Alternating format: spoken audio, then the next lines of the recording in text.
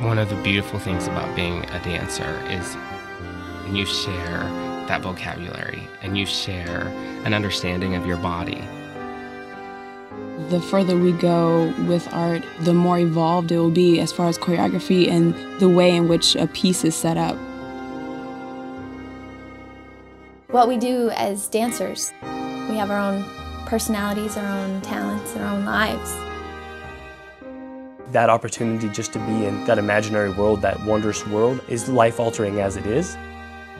Express the confidence and joy that you feel as performers. When I choreograph on you, when I think of your dance movement, I think of win.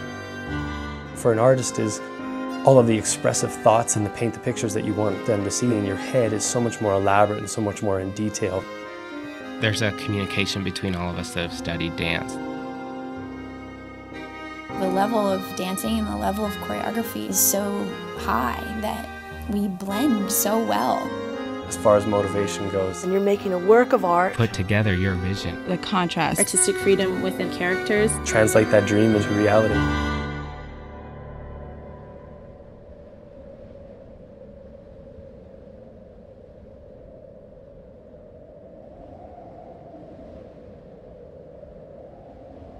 Dance is such an athletic art form, and because ballet is up and modern is very grounded, it's interesting to see the Cirque artists with classically trained ballet dancers juxtaposed with each other.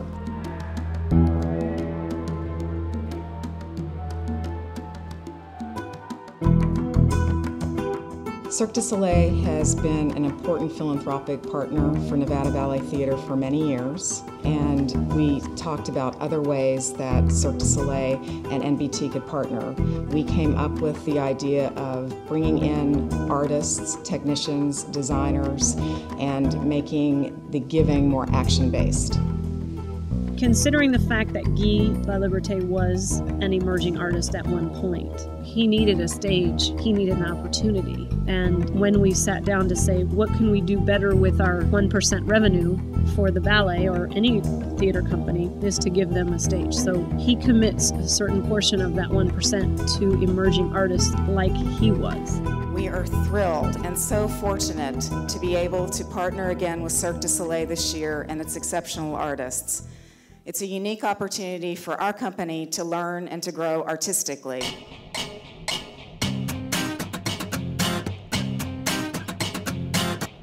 I think Karen really wanted their artists to be able to be involved in the community in a very different way besides what they do in their own shows. And this was a way of not only giving back to the community, but having them grow as artists, whether or not they are in the show, designers, technicians, etc.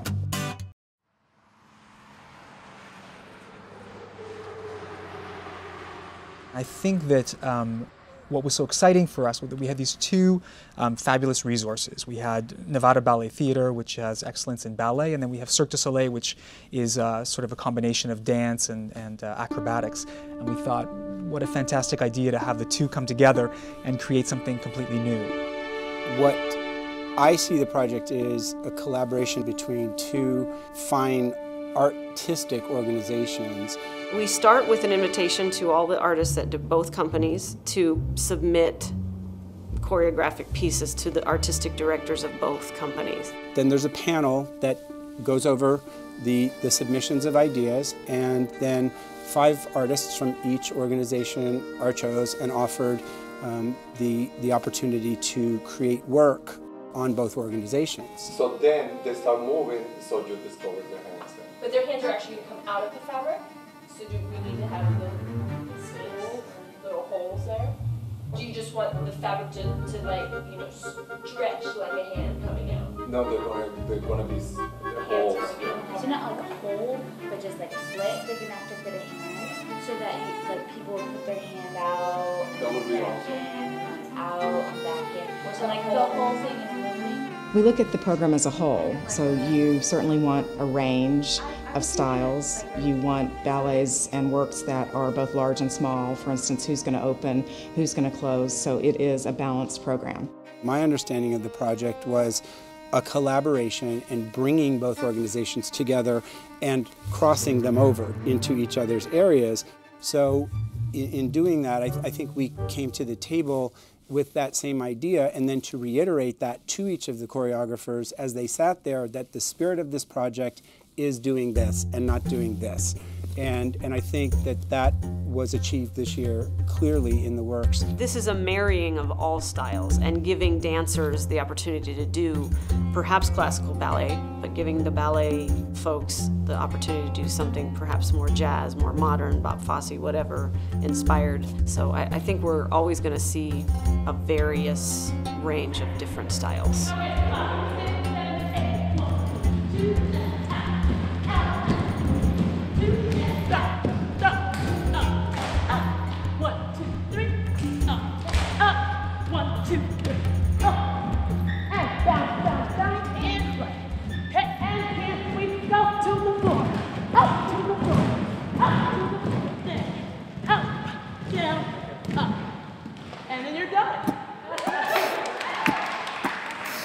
This year we did something that was really cool to bring everybody to a common ground, and that was we just let everybody improv.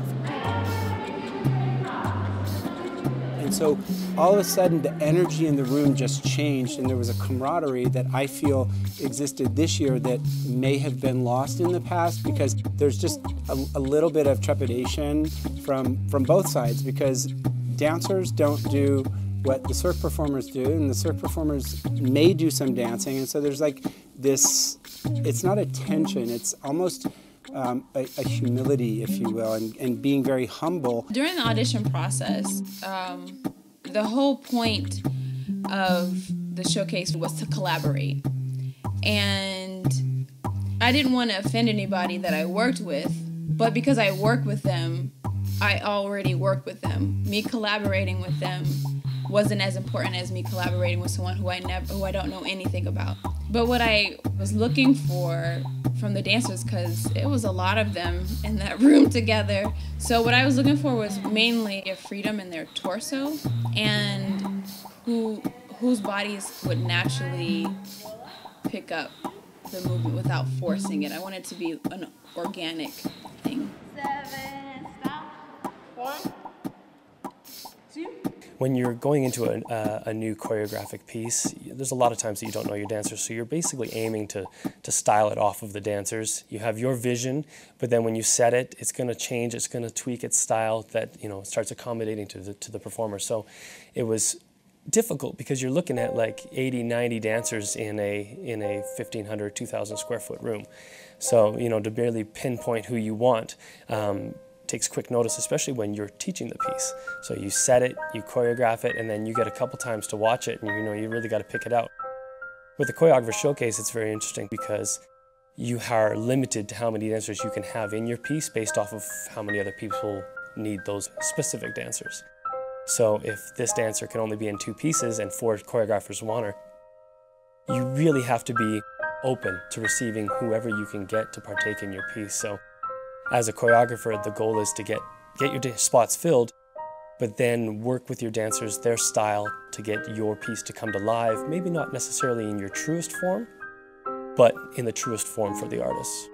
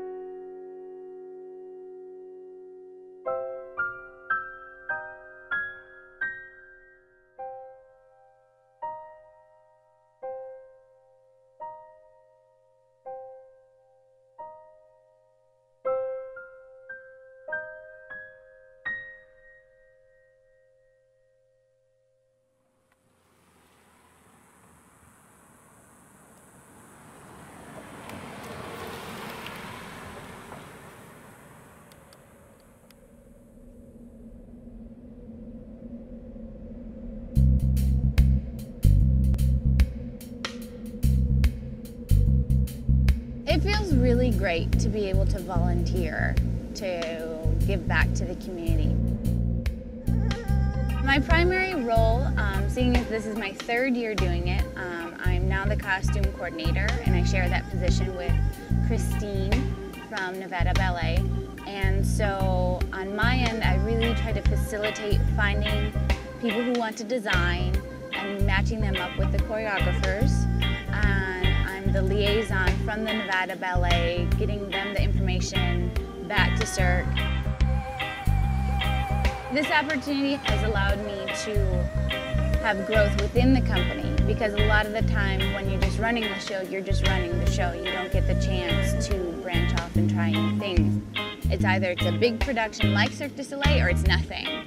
So this is a nice medium because you get to do a really well-produced production for very little cost out of your pocket, which you don't run into very often. Year by year, it gets bigger and bigger, so I've really been able to gain a lot of professional experience with this, and I've been able to design for a grander scale than I have, for example, at work. Because at work is work and it's creative, but this is something completely different, which is so nice to exercise those outside of the box muscles. I'm very proud of the fact that Vegas has this opportunity, and I would like there to be more opportunities. So I'm making this one work to hopefully have more similar ones, of course, in the future.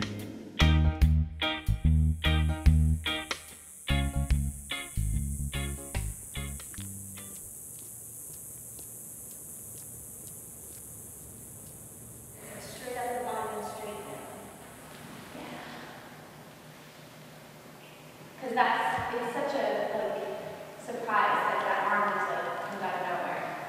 Perfect. I started with a plan. And the more you create, the more I think. And I learned over time that I don't mind if it's not. If something isn't working for a dancer, you have to be flexible with them. You have to allow them to speak to you. And that part is really fun because then you are really collaborating with your dancers.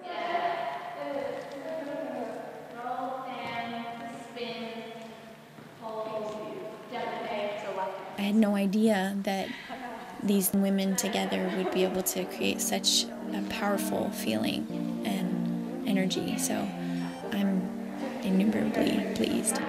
I think that both groups are at a very high level and just kind of opens them up to the possibilities of what they might be able to do as performers.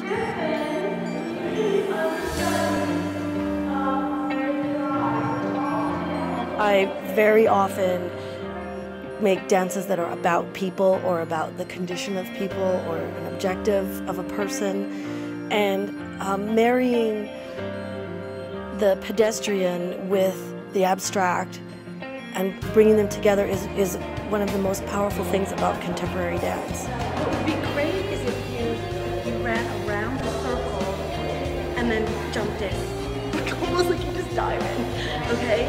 So you're gonna have to come in a little sooner. If you count it slow, that's one. Or it's where you can lead an audience into a thought and that's 12. Leave enough room of ambiguity for the audience to interpret it in a way that works for them as well. The whole point of doing the dance and looking at each other instead of looking out is to draw the audience to want to be who you want to be. Okay, I'll play the music. You guys do some marking and some thinking. I can see the influences from one group to another with the dancers, with regard to the dancers. When you cross, I know you're just kind of marking, but when you cross, just make a little more space and feel a little more open in that way. Okay, you want to start again? Okay. Okay. Ready? And. In Gail's piece, working with her was so great because she would let us explore some movement and see something she liked. Okay, I'll buy that. I'll buy that. And then build off of that, which is a fun way because, you know, you feel like you're really doing something that not only represents her vision, but yourself as well. I found that they were all willing to kind of grab the concept of character that they were becoming. Like, for example, Emma, who is an acrobat, was the woman behind the window in Autumn Leaves. I asked her to project being bored, and she did it beautifully, which in a way is kind of difficult because it can come across looking sort of sad or mad, but she was able to just look bored. And as a contrast to that, I had the gentleman around her being over the top, crazy in love, and sort of at her beck and call, or ready to be there in adoration of her, and her just ignoring them. And that tension between the two is what makes that piece kind of funny and strong. I enjoyed working with the choreographers, I enjoyed their concepts, the piece, the people that I got to work with in the piece. So it's a good opportunity to do different movement and explore yourself through other people's movement. But with LJ, we all had our own individual characters, so there's so much freedom within that, because normally you do a performance and if you're part of a group, you're part of a group. And it was nice that even though we did similar things, that we all had our own artistic freedom within our characters to portray it the way that we wanted to do it. Your cast members already know where they are. They're not delusional. They know what they just performed. You don't need to go over and run them into the ground, you know, and take out your frustration if you have any.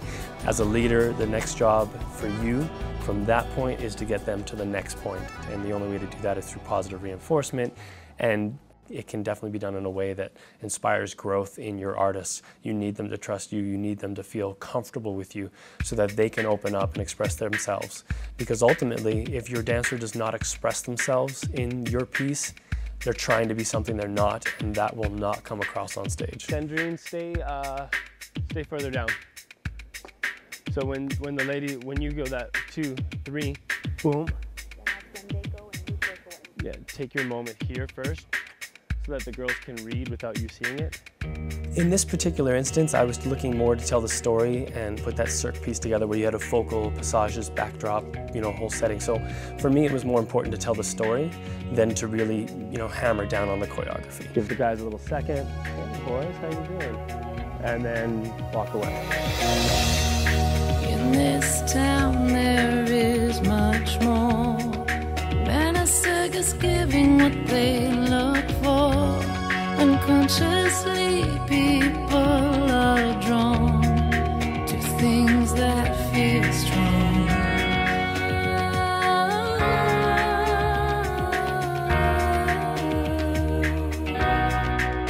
And if I could see through time. I think it's just an awakening to get you out of your norm, get you out to open yourself up to different things and let it impact you in whatever way it's going to. Irony falls on my seeking to find a story that leaves no one behind. I thought it was pretty exciting. You know, it teaches you a lot about staying detached from your ego. It's not just my way or the highway.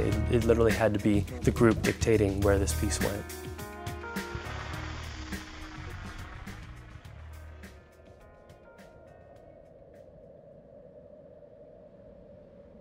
I know that there were certain performances I saw in my development as a young dancer that really clicked and really made me realize this is a way of life, this is something you can do, and I've always followed that path ever since. One of the most integral parts of this project is the student matinee, which we hold for over 1,200 Clark County students each year. Okay, so the first buses are here. So is the house open? Can I start bringing them in? Because it's after 11:15.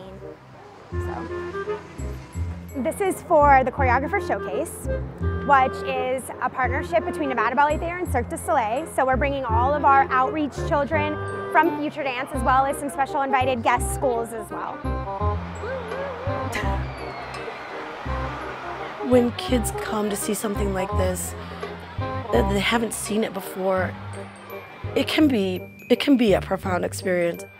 I think anytime that you can take a kid out of their normal, ordinary life and throw them in a huge theater, you know, how many of those kids actually make it into a Cirque theater on any given day? Probably not many, a handful of them maybe. And whether they gravitate towards any one of them really doesn't matter. I think it's just the exposure to it will ingrain in their DNA some way or form. you know, it may come to fruition that they become artsy in nature, or it may come into fruition that they just have a different outlook on life or a different outlook on people or the arts in general. I think it's all beneficial. All right, are you guys excited? I want to hear how excited you are so the dancers backstage can hear you. Ready, go!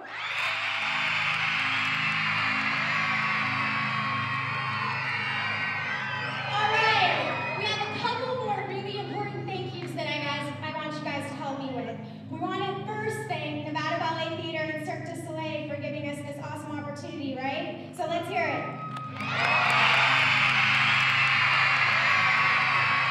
All right, well, sit back, relax, enjoy the show, and have a really, really, really fun time, okay? Ready?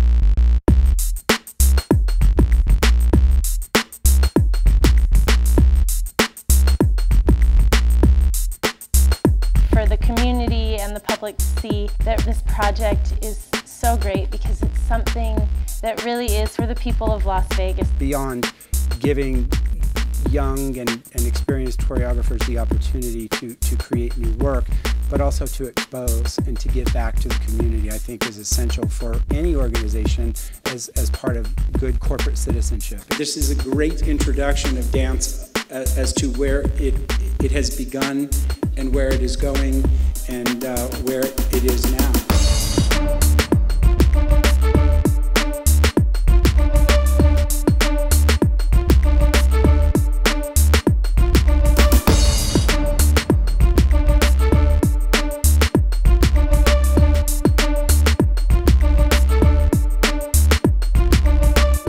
What I saw as the scene came together beautifully just from the collaborative work.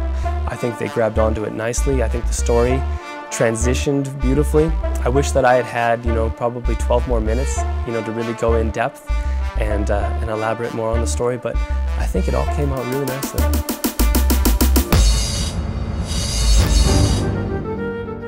People need to remember that we're all passionate about what we're doing and that it's okay to not necessarily be on a hum and even keel, but to use our energy and direct it in a way that will enhance the process and make it for a better work.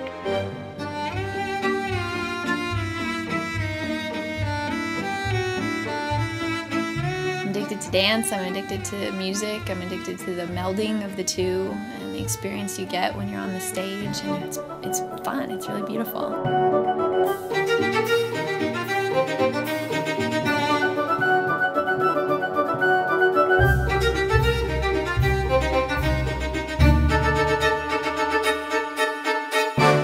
The best thing to do for Las Vegas is to continue to support the art here, because to have something like this is very important for everybody to continue to support, and that's how we can create more opportunity for the younger people.